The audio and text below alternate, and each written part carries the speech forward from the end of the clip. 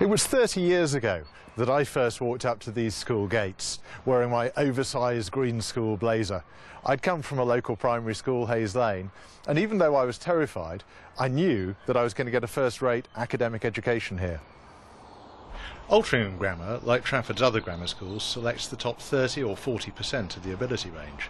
Coming here depends not on how big your parents' bank balance is, but on whether you can pass the school's entrance exam. The school's head boy, Bill Alghani, comes from Manchester, and his dad is a taxi driver.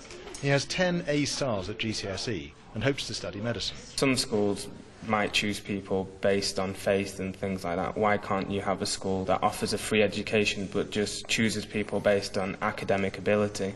And that's what this school is. Critics claim that grammar schools are dominated by the middle classes, and the numbers qualifying for free school meals is low. As the remaining grammars tend to be in relatively affluent areas, that's not very surprising. But in an area like Trafford, where there are several grammar schools, the intake is more mixed than the statistics might suggest. And we've got about 20% in the sixth form who are on educational maintenance allowance. And what that means is that the students are there from backgrounds with relatively low incomes.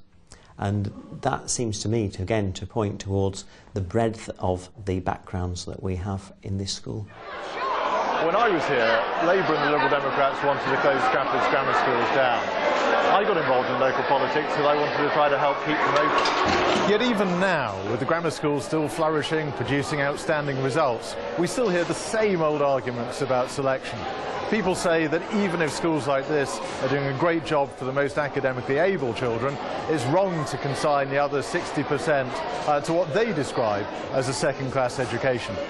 Come with me and I'll show you why they're wrong. Just a couple of miles away in Timperley, this is Wellington School, a non-selective high school, what we used to call a secondary modern. Wellington is a thriving, oversubscribed technology college with countless awards to its name. So you're just practicing? Ofsted says it's excellent, putting it in the top 5% of schools in the country, and Her Majesty's Chief Inspector of Schools described it as outstanding. Last year, 68% of pupils here got at least 5 good GCSEs, comfortably beating the national average of 62%. And the results of the grammar and high schools combined put Trafford at the top in the country, with 74.6%. Head teacher Julie Armstrong has very clear views about why the system here works. One of the major factors is the quality of the staff. We take a long time over recruitment of the right staff, but I'm very lucky in that I've got staff who are prepared to go the extra mile. We have supportive parents, and I have an excellent governing body who are tasked to provide the very best resources for the school, which of course they do, and students know exactly what's expected of them. It's about very clear lines of what's expected from students. So Katie, what do you think you've gained from coming to Wellington? Well, I think I've gained like a bit of experience with, you know, like confidence and things of just being around different people and just like doing different subjects that you wouldn't do, because schools kind of pick what subjects they want to do, and this school's picked like lots of different ones which lots of school wouldn't. The noticeable thing about the results here in Trafford is the consistency. Standards at the end of primary school are very high, but local authorities which are equally good when pupils are 11 start to slide back when pupils reach GCSE and A-level.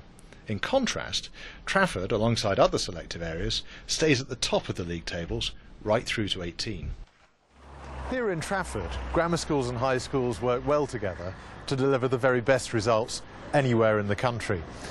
There are plenty of wealthier local authority areas than Trafford which should be doing better for their children. Teaching pupils by ability and in a way that brings the best out of them has led to outstanding results here year after year. I believe there is a huge amount that the rest of the country could learn from Trafford.